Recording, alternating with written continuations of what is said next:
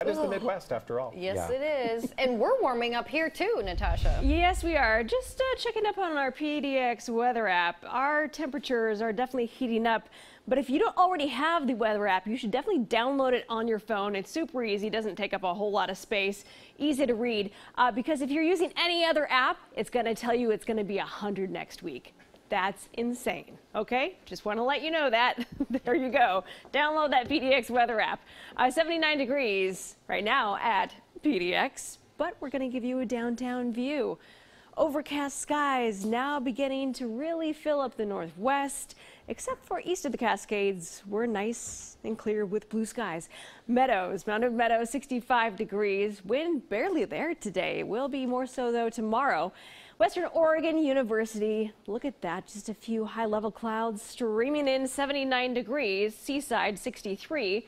Makes for a pretty picture when we have those clouds in the mix. Wind light, about 10 miles per hour there. Current temperatures at the coast overall in the mid-60s.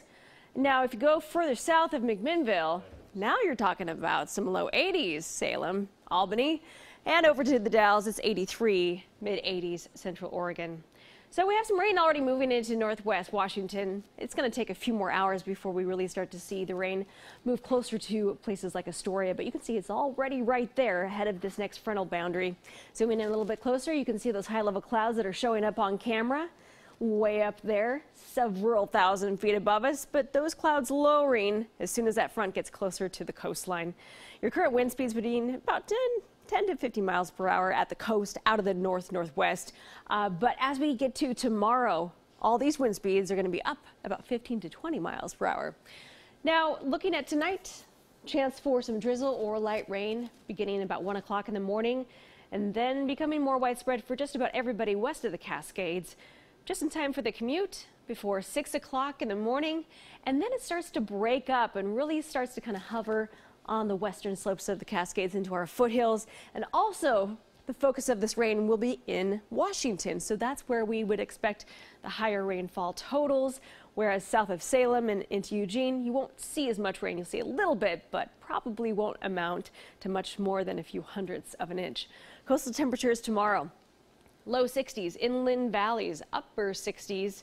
Central Oregon, mid-70s, and through the gorge, 66, Government Camp 50. Just a quick look at those rainfall totals, what we could see Wednesday through Thursday midday. Again, as mentioned before, just a few hundredths of an inch. We'll be lucky to get a tenth of an inch, though, at PDX. High pressure really starts to take over for us as we get to this Father's Day weekend. So noticing our temperatures going up, up, and up. 84 Sunday, Monday 86, Tuesday 90 degrees. We would have to get at least to 95, though, to break any records next week. Still warm, though, out there. Oh, yeah. Thanks, Natasha. We do have some breaking news we're following right now.